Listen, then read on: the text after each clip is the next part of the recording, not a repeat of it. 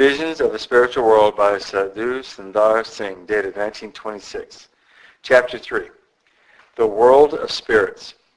Once in the course of a conversation, the saints gave me this information.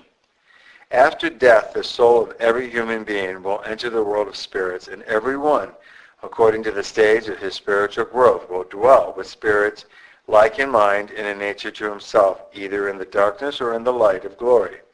We are assured that no one in the physical body has entered into the spiritual world except Christ and a few saints whose bodies were transformed into glorious bodies.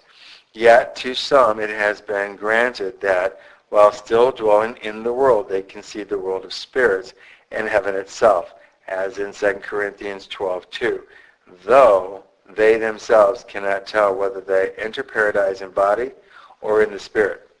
After this conversation, these saints conducted me round and showed me many wonderful things and places. I saw that from all sides, thousands upon thousands of souls were constantly arriving in the world of spirits, and that all were attended by angels. The souls of the good had with them only angels and good spirits who had conducted them from their deathbeds. Evil spirits were not allowed to come near to them, but stood far off and watched.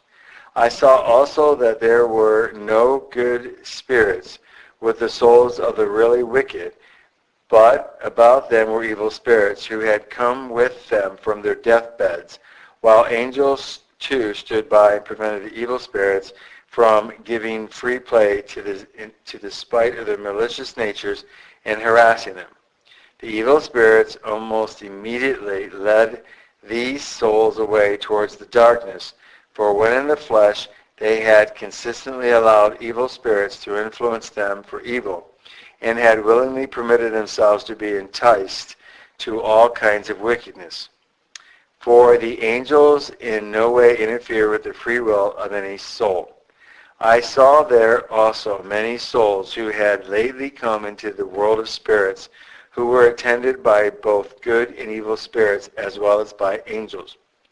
But before long, the radical difference of their lives began to assert itself, and they separated themselves, the good in character towards the good, and the evil towards the evil.